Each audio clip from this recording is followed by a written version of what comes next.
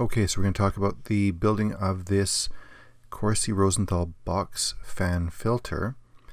It took about 50 minutes for me to do it. Got all the parts from Home Depot here in Toronto in Canada. What we've got right here is a box fan, this Elasco model right here. It's a 20-inch box fan, and I got a couple of these 3-packs of the 3M Filtrete 1900 MERV 13 equivalent 1-inch deep fan or filters. Alright, so I've set the clock on here, and now I'm speeding up the video about 10 times the rate. So I took out the box fan, took a look at it to see what direction the air was.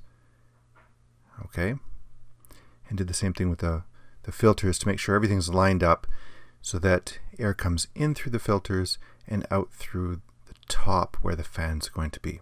I'm going to use the box from the box fan to make the bottom of the Corsi-Rosenthal box, as well as part of the shrouding support material as well.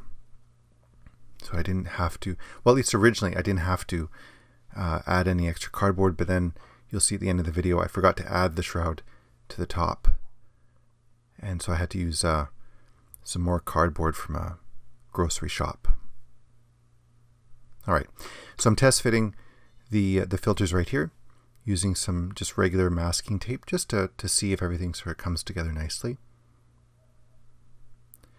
So just some test fitting to see how things line up.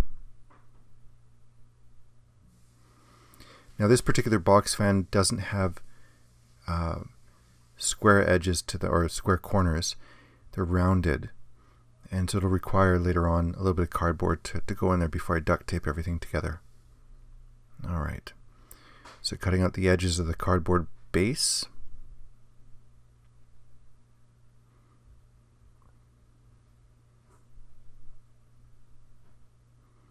And then making a duplicate for the top.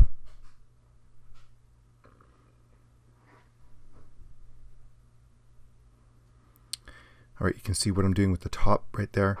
I need a little bit of a curved edge. And this is going to go between the top of the filters, the top edge of the filters, and the box fan. Because there's a little gap in the corners because of the rounded edge of the box fan. So depending on which box fan you get, this may or may not be an issue.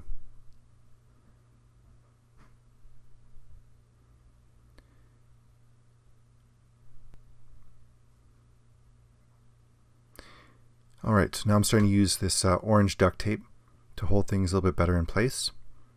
It's that Gorilla brand duct tape, but anything will do.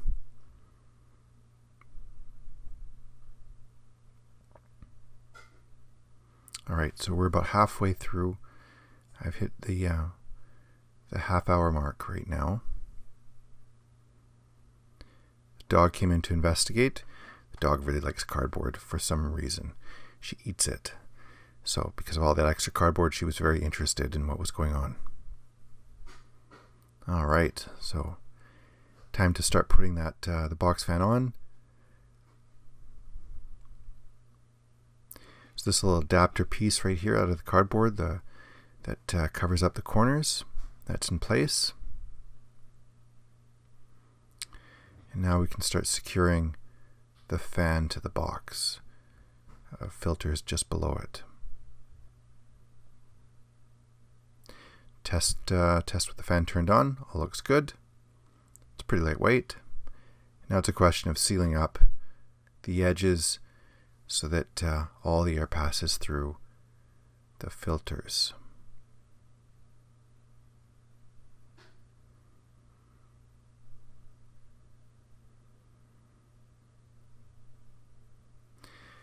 I'm feeling very much in tune right now with the red-green show and all the duct tape that went along with it. For those of you who aren't familiar with red-green, definitely worth looking it up on Google or YouTube. Everything gets solved with duct tape in that show. All right, so you can see the markers on the box fan pointing upwards. What'll happen is air will get sucked in through the sides of this cube and will get pulled up and sent vertically up into the room.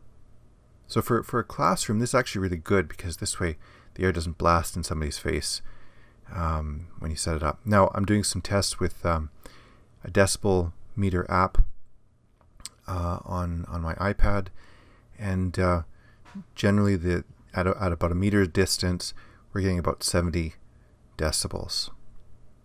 All right, there you go. So I'm pretty happy with that. It took about 50 minutes to make this happen, and I got to point out that I forgot to put the shroud on, and that was pointed out to me by Jim and David on Twitter. And here you go, this is the result. It's pretty quiet, you can hear.